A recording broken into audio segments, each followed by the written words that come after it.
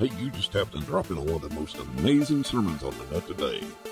Welcome to CNBC. Get ready to have your spirit uplifted and prepare to dive into God's Word. Enjoy today's broadcast. Brother Yeager, I got to witness with your pen the other day in Arby's restaurant. Somebody looked at it and said, "That's a beautiful pen." I said, "Yes, a friend of mine made that for me," pulled it out, explained to him what the olive wood was about, what the ebony was about, and what all of the beautiful symbols that were there of Christian faith. Now, didn't have a chance to go ahead and sit down with them because our order came and they went and sat down. But that shows you how quickly somebody can be witnessed to with some object that you have that represents Jesus. Just like the little 3-circle bracelets, those things would become in real handy. God is working. How many of y'all invited somebody this week? Raise your hands. Look here. Got several folks that have invited folks to come. And the more we do that, the more God's going to bless that. Barna says 84% of the people that come to church and seek salvation are invited by a friend. Doesn't matter how much I preach up here. Matter of fact, it says 4% of those who come and get saved are saved through the preaching of the Word. They come because you're concerned for their souls. Have we got mercy on the people that are lost? I'm going to look at that this morning. Before I do so, I want you to know that 57 years ago, I stood as a nervous bridegroom before a good friend of ours who was about to perform our marriage. And as Mary walked up the aisle, my best man said, "It's not too late to back out." She heard him and reminded me of that several years later. Today is our 57th anniversary. And if I use my P's and Q's right, we might make 58. In Matthew, the 5th chapter, 7th verse, it says this: "Blessed are the merciful, for they shall obtain mercy." Let's go to the Lord in prayer. Father, we thank you so much for this message that was given by our Lord and Savior on the Mount. As he preached to the 5,000, as he gave them the things that were necessary for Christian life, and what the cost would be for us surrendering to serve the kingdom of God. Help us, Lord, to understand best what mercy is about, so that we might too, because we've obtained mercy, be able to share mercy. Bless your word as it goes forth. In Jesus' name do we pray. Amen. What does mercy mean? The meaning of mercy: compassion, kindness, charity, goodness, devotion, tenderness, and helpfulness. That's the definition of mercy. Mercy is all of those things in one word. I remember watching the movie Spartacus, and when they were called into the arena to fight one another, Spartacus was to fight one of his followers, and the command was that whoever lost could cry out mercy, and the king or governor or whoever was in charge of the arena would say to the crowd, thumbs up or thumbs down. If thumbs up, mercy was given. If thumbs went down, the person lost their life. Aren't we glad that Jesus didn't turn a thumb down on us? That God didn't turn his thumb down on us? Because that mercy was shown to us as sinners. In Matthew, the 9th chapter, verse 36, it says this: "But when he saw the multitude, he was moved with compassion for them, because they were weary and scattered like sheep, having no shepherd." Jesus, when he saw the multitude, lifted up his eyes and he looked, and many were coming. I've been watching the series Chosen here lately, and I've always wondered, I think what they're doing is trying to put that into an understandable type of situation. Somebody says, "Well, it's not following Scripture right." Did you ever notice that the name of the company that is producing it is called the Out of Order Company? It doesn't mean that they are going to be chronologically correct. It means that they're trying to give us an understanding of how these events could have taken place.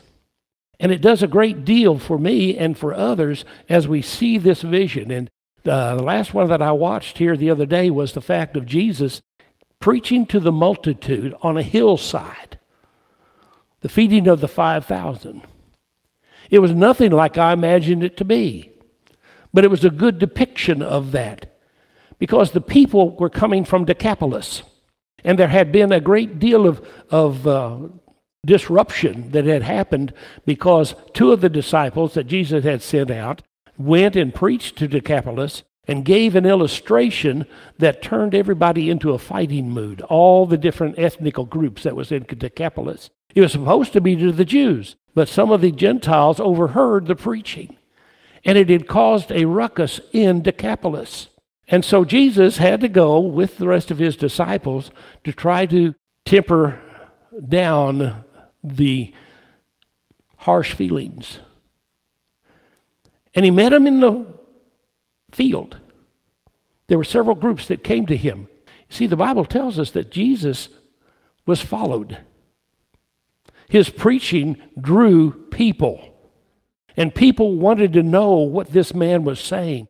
Not just the Jews, even though they were sent strictly to the Jews at first, but when the Gentiles heard of Jesus and his compassion, they wanted to understand it.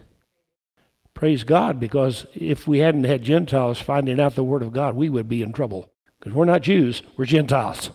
But as the message he began to proclaim to these faction of people, several different ones, there was the Greeks, there was the Jews, there was the Corinthians, there were the folks from Decapolis, there were the ones that were from out into Asia and down into Africa. All of these were part of Decapolis. It was a melting pot. And as the crowd came, you could see the confusion and the disrest that was there. But as Jesus began to preach, you begin to see a peace fall upon them. And before the night was over, there were thousands that were there because Jesus had compassion on the people. Mercy. Let me ask you something. How much mercy do we have for our area? How much compassion do we have for the 50% of people that are lost in our 4-county area? It figures over 50,000 people. There's over 100,000 people now in our 4-county area. We've got 34 churches that I know of that are serving in just the Baptist faith. Other churches that are evangelical serving as well. And yet there is half the population of our area is lost without Jesus. How much compassion do we have on them? How much compassion do we have individually on our friends and our neighbors and our kinfolk? You say, you don't know my kinfolk, they're rotten. I think Jesus died for the rotten. He died for the good and the rotten. He had compassion for the people. He was moved with compassion. He saw that they were literally fainting. This is why he fed the 5,000. He told his disciples, he said, listen, these folks have been with me all night, and now it's getting towards morning and they've not had anything to eat. And he told his disciples, you go and buy bread for them. Now, Judas was there because Judas was the money carrier. And he spoke up and said, Lord, what we have would not even be able to buy enough for 12 to eat. Yet one of the disciples saw a young man that had a bag with him that had 2 fishes and 5 loaves. And Jesus said, bring it here. And he blessed it and he brake it. And the Bible says that they began to pass it out. And there was 12 basket loads of scraps left over. And he asked the number. Matthew, by the way, was the guy who numbered kept things in order. Matthew, if you ever read the book of Matthew, you'll see that it was probably somebody who was an accountant that wrote it, because he was very precise in how it reads. He was a tax collector. And he numbered the people. He said there were at least 5,000 men and women. Don't know how many other children. How many other groups? We don't know exactly how many. The 5,000 is recorded. You see, Jesus had compassion enough to see a miracle was needed and performed a miracle, and everybody was fed. How well do we feed? How well do we meet the need of the weak and the scattered and to the sheep that have no shepherd? You see, that's what mercy is all about. In Isaiah 53:6, it says that all we like sheep have gone astray. We have turned every one to his own way, and the Lord has laid on him the iniquity of us all. Jesus was prepared to take it all. Mercy for the sorrowful. We as Christians ought to have mercy for the unwanted. In Mark 1:41, it says, then Jesus, moved with compassion, stretched out his hand and touched him and said, I'm willing, be cleansed. Who did he say that to? He said that to the leper who came. He healed not only a leper, but he also healed 10 lepers at one time, and only one came back. Jesus had compassion. Jesus heals. When he heals, he doesn't heal just the body, he heals the soul. He takes away the sin that has tainted us and would keep us from God, and he takes that away completely so that we stand before God unaccused.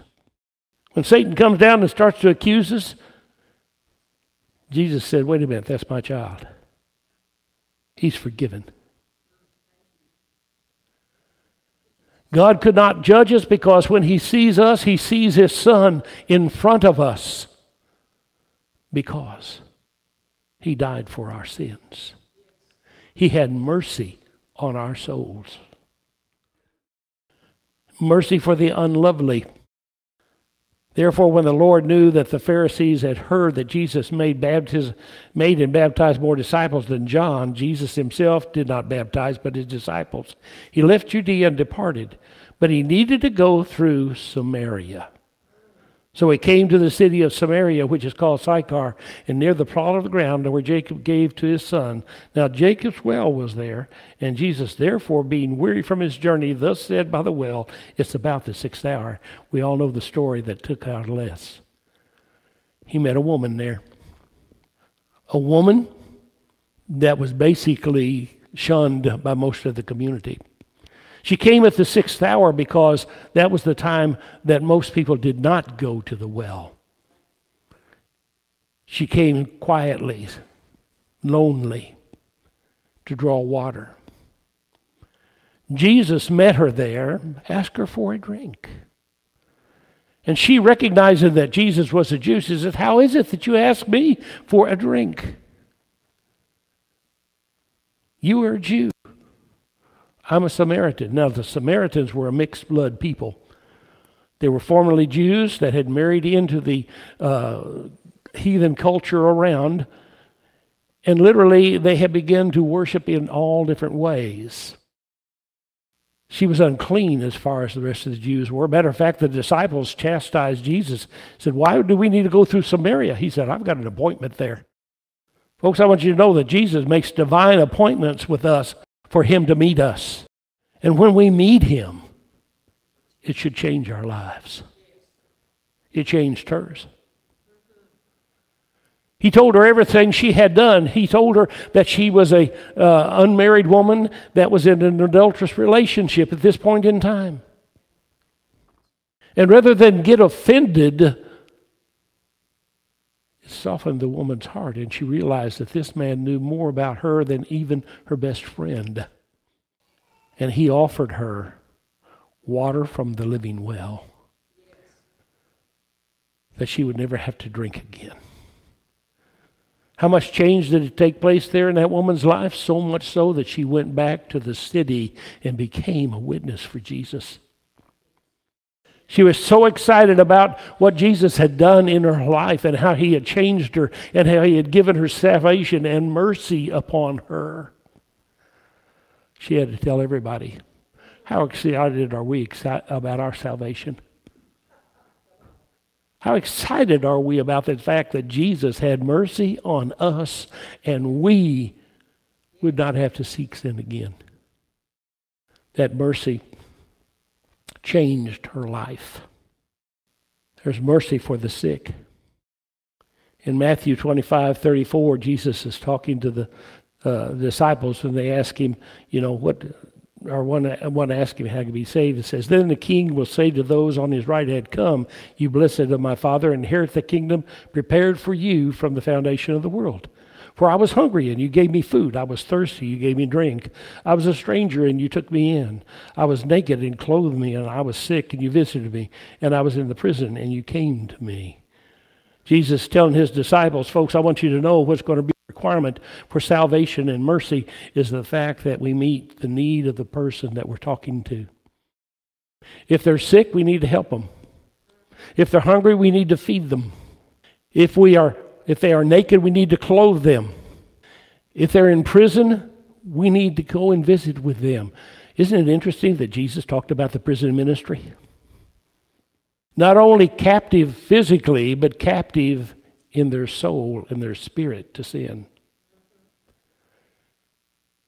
See, Jesus tells us as disciples that we ought to have mercy upon them rather than condemn them and judge them. By the way, when you start judging folks who are in the prison, you need to understand they've already been judged. They've already been condemned.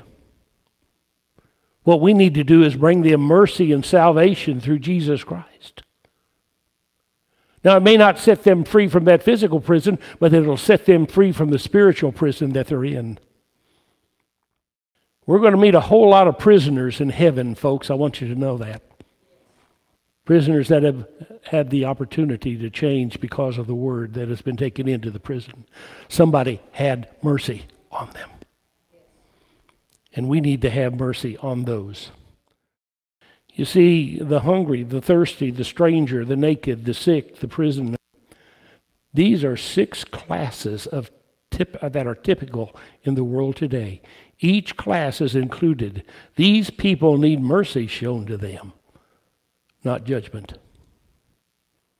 Yesterday I was coming to the men's prayer breakfast over at IHOP. Took the highway, got down to exit 81, and I was coming up on that exit that stopped just before you get on Asher and then turned down to come to where IHOP and him is. I saw a family, a man, a woman, 2 children, and a dog, all sitting beside the road in that heat. God told me, he says, you got $5 in your pocket, give it to them. And I thought, Lord, what would $5 do for me? He says, you don't know, give it to them. So I stopped. I held up traffic. I had people honking at me.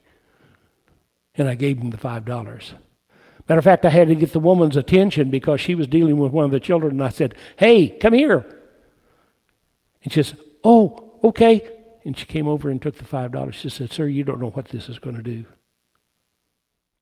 We never know what God's going to call us to do and how it will affect the people. Now, I may never see them again, but I learned that I better hear God's voice and do what I'm told. And I thought to myself when I was coming into the restaurant, well, it's a good thing I listened to him because I think I'm supposed to be preaching on mercy tomorrow. And if I can't show mercy, how can I preach on mercy? Mercy for the suffering. There are folks that are mentally suffering. There are folks that are physically suffering. There are folks that are bereaved. In our prayer list, there are several that are there because of bereavement. They've lost someone in their life. Some are unsure if that person is saved or not. We're supposed to show mercy for the lonely in the world. Loneliness is a terrible thing. It hurts to know that you're all alone, that all of those around you are gone. I'm on our class Facebook, and every once in a while I'll get our high school Facebook, and every once in a while I'll get a statement from one of the others, so-and-so has passed away. Now, understand that my high school, we had 405 graduate from our class.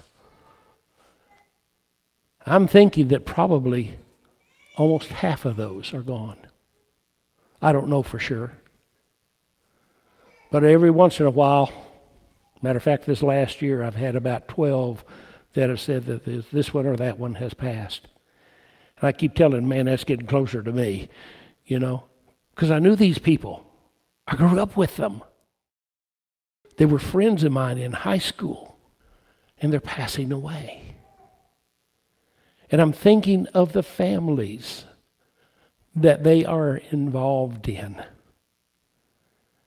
My thought the other day is, I wonder how many folks this is affecting, because I know they've went out and they've had children and grandchildren and great-grandchildren. Everybody's affected by it. How sorry am I for those families? And the fact now that that wife or that husband is now alone. The neat thing about it is that Christ will never leave or forsake us. Once we accept Him, He's with us, even in our loneliest hours. There are those that are suffering discouragement. We need to show mercy by giving encouragement to those. If they've lost a job, if they've had a bad term of events in their life, we need to be there to encourage them. That's part of what Christianity is all about, for us to have mercy, to give them encouragement. Folks, we are called as the church to the ministry of reconciliation. And we can't reconcile unless we have mercy on those that we're dealing with. Just as Christ had mercy on us, we are to show mercy as well. Have you had the opportunity to know Christ as your Savior? Do you realize how He gave you mercy? Maybe you haven't accepted Him yet, but we're going to give you an opportunity to do that. If you don't know Jesus as your Lord and Savior, I want to invite you to come today and experience that mercy that relieves you from the debt of sin. No longer will you have to worry about where you're going to go if you die. Because if you belong to the Master, we go to Him. Thanks for joining us here today. We hope that you enjoyed the message and it made an impact in your life. Hey, you want to make sure and visit with us on the web at mycmbc.us. Also, be sure to stop by our Facebook page and follow the ministry of Crow Mountain Baptist Church. You can find it at facebook.com/Crow Mountain Baptist.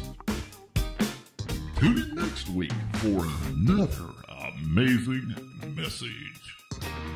Have a great week.